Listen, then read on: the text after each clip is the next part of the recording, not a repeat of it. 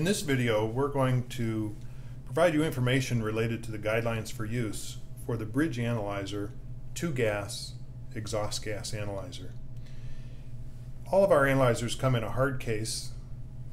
I've removed some of the elements from the case, including various accessories for powering the analyzer and also the tailpipe probe connected with tubing to the analyzer. So to use the analyzer, you connect the probe and the tubing, and then in this case this is a 2-gas analyzer which does not have battery power. You can get this 2-gas analyzer with a battery pack that is rechargeable. So you plug in the 12-volt supply, and initially the analyzer comes up with dashes on the carbon monoxide and then the fuel of interest for the hydrocarbon. In this case, it's been identified for propane. I press the 0 button until I see the display flashing between blank and dashes, and also the pump begins to run.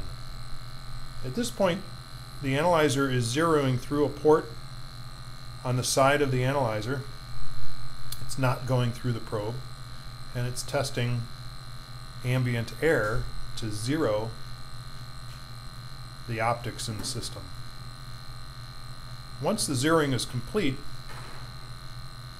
the analyzer will draw gas from the probe.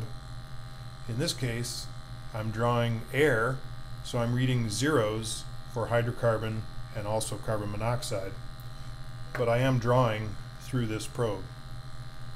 If we were to put this into a tailpipe of a vehicle, we would be getting values for carbon monoxide and hydrocarbon.